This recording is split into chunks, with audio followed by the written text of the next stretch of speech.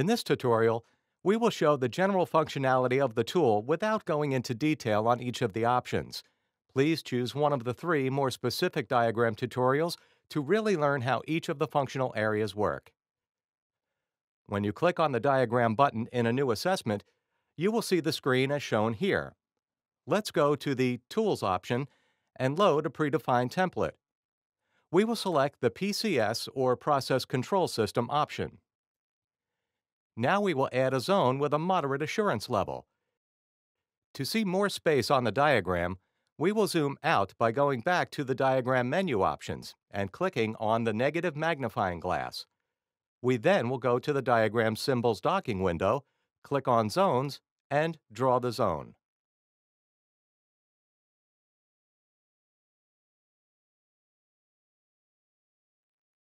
After creating the zone, we need to enter properties.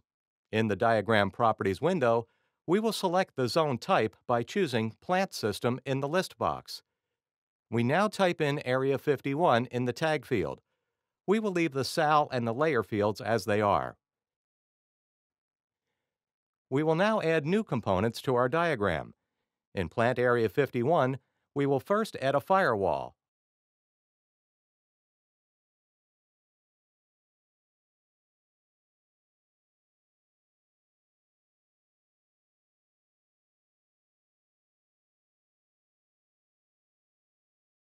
Followed by a router,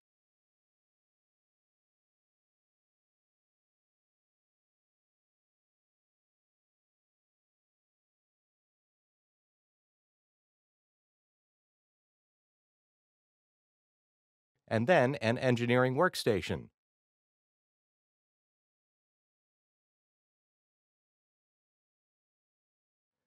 We'll add tag and host names but leave the defaults in the other fields.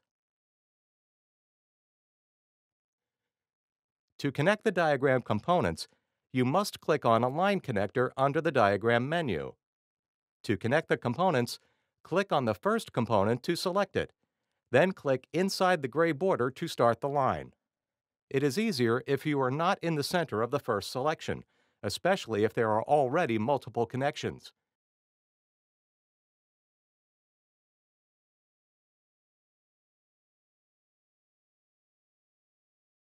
Notice that the center of the end component will light up with a slight red dot in the center. This is the end connection point.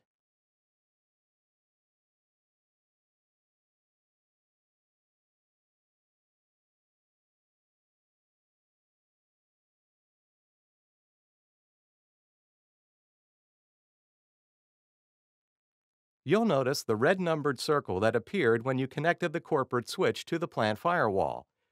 This indicates that there is a basic concern with the network diagram. Clicking the red circle will cause the system to open a message box explaining what is wrong. Let's go back and take a look at some of the tools in the diagram. First, we will turn off the network analysis and close the Symbols and Properties windows.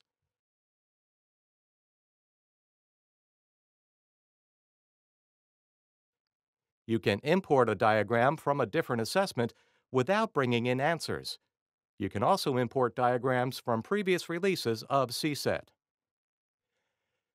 You are given the option to save the diagram and share it with someone else, or keep multiple copies if you wish as a backup. Templates are predefined diagrams for specific sectors. You can also create a new template and share it with industry associations or within your own organization. As we saw earlier, it is easier to load a template or import a saved diagram. We will change to an oil and gas example.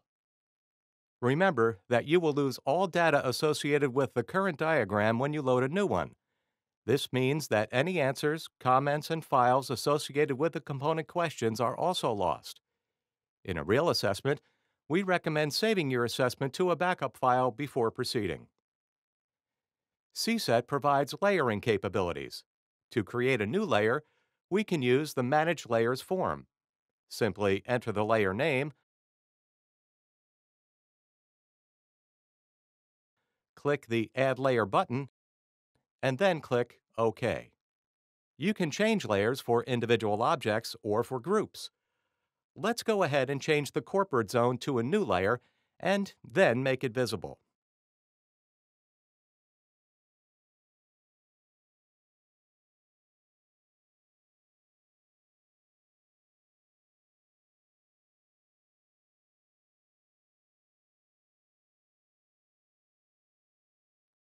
We can embellish the diagram with shapes and text.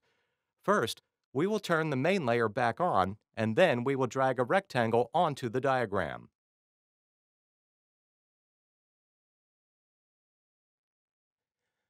We will now add a text block. After it is placed on the screen, you can change it by double-clicking on the text.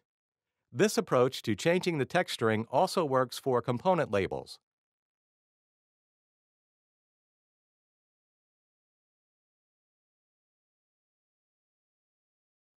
The last feature we will highlight is formatting. In our case, we will increase the size and font of the new text string.